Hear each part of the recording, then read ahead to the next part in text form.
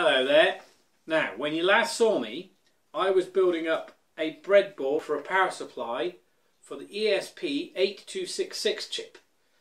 Here is an 8266 on a breakout board that I ordered some time ago.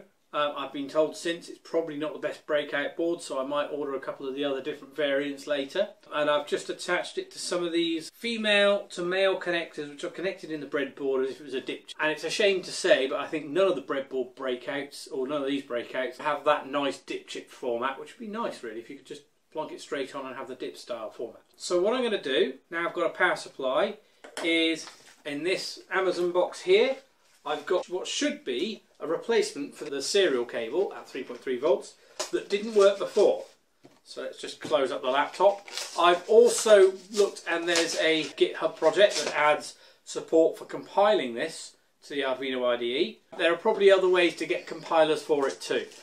Now, let me just open up the box. So what we've got in here, a 3.3 volt serial.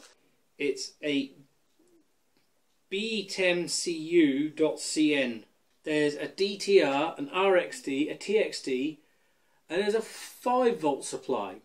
So I'm slightly questioning if this really is a 3 volt version. This might be a 5 volt version. I might have to check what I've ordered, but that's not a problem because I've got 5 volt to 3 volt level shift converters. So I'll test what I'm getting out there. I'll probably have a quick look at how 5 volt tolerant the TX RX pins are on here. My plan today is just to use simple AT commands to try and get, not that LED but another LED, because that's going to be the power LED, to light just from driving this, and maybe to see if I can scan for some local Wi-Fi networks. Again, just talking to other people, I've heard that you can also set up a local Wi-Fi access point on this, so if you're at events and so on, you don't have to rely on event Wi-Fi, you can just source it straight from the chip. Okay, I'll get this plugged in and I'll see what we can do with it. I have actually just spotted a potential problem with this little board, beyond the potential possibility it's actually 5 volt only. This little board has got a USB-A connector stuck right on the end, not a USB-B connector. I was kind of expecting there to be a micro USB or a B connector there. So that means I can plug it into my laptop, and they're giving me this pitiful little female to female connector. I'm probably going to want female to male so I can breadboard it up with a couple of other things. I mean, I suppose I could connect them straight in with female to this. So I'm thinking, well, I need something a bit longer. Now, luckily, in one of the drawers of my robot cupboard, I have a USB hub. It's a very large multi-port truss that I'd originally put on ARMbot. I'll tell you more about ARMbot later. And a normal USB A to B. And that at least frees my laptop from having to be that close to the device, which is far too close. So I'll get that connected up, and we'll bring out the multimeter and at least see what we're getting off of this. So I can see we've got a 5 volt connector. Maybe I can go and try and send, I don't know, like a cheeky repeating hello world message across TX and RX. There's a trick for testing if these things work anyway, and I'll show you that in just a second.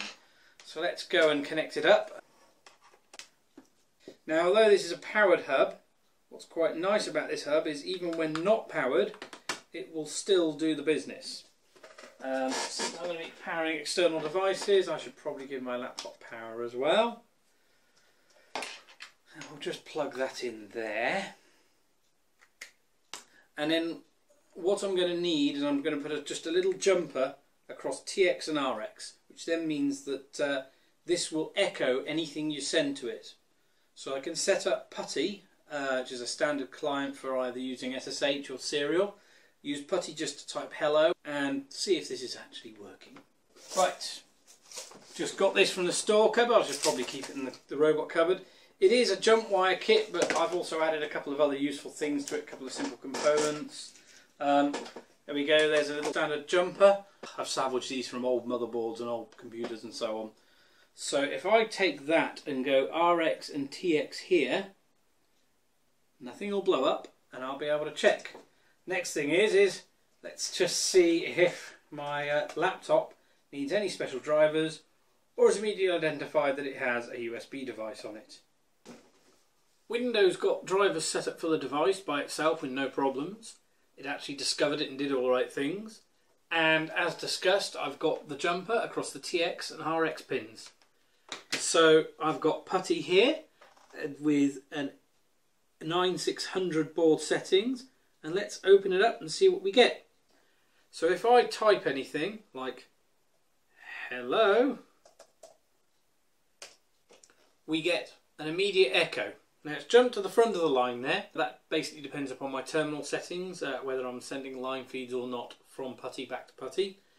But it is actually working, we're getting an echo back. The next thing to check is the voltages. So the device I want to work with, the 8266, is supposed to be 3 volts. And if you remember, I was concerned that this was giving out 5 volts. So I'm going to check that this is actually giving 3 volts and not 5 volts on the TX and the RX pins. So if I take my multimeter, put it in the 20 volts DC range, and I'll put this across ground and across RX and 3.4 there, TX 3.4, which is close enough to 3.3 to be not a problem. So that will work, and that's not going to blow up the device for me. So I've been online and looked at a number of the documents at the pinout of this, which I brought down into a dip configuration just using these female to male connectors, and I've wired in the positive voltage here to my positive voltage rail, the ground to the ground rail. I've got some TX and RX cables here, and according to documents online I need a 3.3k resistor here, bringing this up to the positive rail, so it's a pull up, and then we'll try powering it up and see what we get. Okay, I didn't have any 3k in this standard resistor series. I've got is a 3.3k. 4 bands, these are the ones that you get from Maplin.